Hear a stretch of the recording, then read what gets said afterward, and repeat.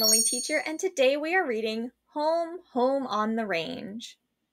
Many people think they know all about the cowboys of the Wild West from watching westerns. But Hollywood movies do not give a very realistic picture of the life cowboys really led. Cowboy movies are punctuated throughout by gunfire, but real cowboys were mostly mediocre shots. Cowboys seldom had reason to draw their guns. They carried them mostly for display. However, they did excel at riding and roping steers. These were the essential skills for men whose job was handling cattle. So, we're talking all about the cowboys. If you've ever seen a Wild West movie, you might think of these cowboys riding on horses and shooting guns. But really, cowboys didn't use their guns all that much. They were mostly mediocre shots, meaning they weren't very good at shooting things because they didn't need them. Mostly, they were very good at riding horses, right, and roping steers or bulls, right? They were essential for these men who were handling cattle. So they were always working with cows. They needed to be strong and they needed to be able to ride their horse well. Let's read more about the cowboys. Although you would not know it from the movies, about a third of all cowboys were African American or Latino. In fact, the first cowboys came from Mexico. They were called vaqueros, from the Spanish word vaca, which means cow. The vaqueros contributed to the English language many of the words we associate with the Wild West, including sombrero, mustang, and rodeo. So, a lot of cowboys were actually African American and Latino. The first cowboys came from Mexico and led to a lot of the words that we use now when we talk about cowboys. Following the end of the Civil War in 1865, the vaqueros number swelled with veterans who headed west to work on cattle ranches. Many were African Americans who found a greater degree of freedom in lands that were just opening up to settlement. The rodeo offered them an opportunity to prove their worth. One of the earliest performers was an African American cowboy named Nat Love. Love was born in Tennessee as an enslaved person in 1854. As a boy of 15, he worked as a trail hand out of Dodge City. There, he learned the riding and roping skills that made him a star of the rodeo.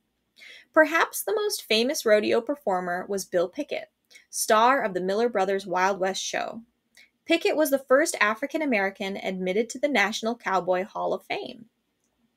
So, after the Civil War, there was a lot of soldiers who needed to find work. So, many of these veterans who once were soldiers went west to work on cattle ranches. And a lot of these would have been African Americans because they had more freedom, right? There was, in the South, there had been, before the Civil War, a lot of slavery. So after this, they were looking for more freedom. And where places had not been settled yet, it was a better opportunity for them to have a work and a life there. So that is where many of them went. And then we hear about one of the earliest performers at the rodeo was this cowboy Nat Love, who was famous at the time. And of course, one of the most famous rodeo performers, Bill Pickett. He was the first African American that was admitted to the National Cowboy Hall of Fame. Westerners usually show the cowboys in town having a good time. But the lives of the real cowboys were quite monotonous. They did the same things. Days were spent mostly working on the range. At that time, cowboys drove the cattle along trails that originated in Texas, where most of the cattle ranches were located. The trails ended in Kansas City, Abilene, or Dodge City. From there, the cattle were shipped east on the recently built railroads. Cowboys found casual employment as trail hands for these great cattle drives. A drive covered hundreds of miles and lasted up to 3 months. Cowboys were in the saddle from sunup to sundown as they herded the moving cattle. They kept a string of mustangs, the hardy wild ponies that roamed the plains, and changed to fresh mounts several times a day. Working hard in the open air made cowboys ravenous. When the evening sun went down, they were too exhausted to do anything but eat and sleep. Cowboys took turns during the night to keep constant watch over the cattle. Whenever they seemed restless, the cowboys would soothe them by singing softly. Any loud noise or sudden movement could panic the herd and start a stampede. Then several thousand frantic cattle would suddenly charge off into the darkness with the hastily awakened cowboys in pursuit. So, the basic things that cowboys did, right? A big thing for just employment that they needed from time to time were to be trail hands. So, what this means is they would be riding up on horses all day, keeping all of the cattle, all of the cows together as they went through these trails to bring them from one place to another. They used a lot of Mustangs. They were hardy wild ponies. They were some of the strongest horses that are around. And they would change the horse that they were riding a few times a day. This made the cowboys really, really ravenous. They were so hungry. They just wanted to eat food and sleep. But somebody had to stay up to keep watching the cattle, making sure that they didn't run away.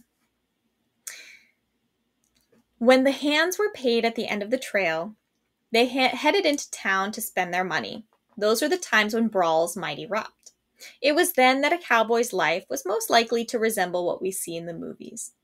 So while cowboys' lives were pretty same old every single day, pretty monotonous, after they were paid for doing a big trail like that, they would go into town, maybe to the saloon, spend some money, and that's where the fights might happen.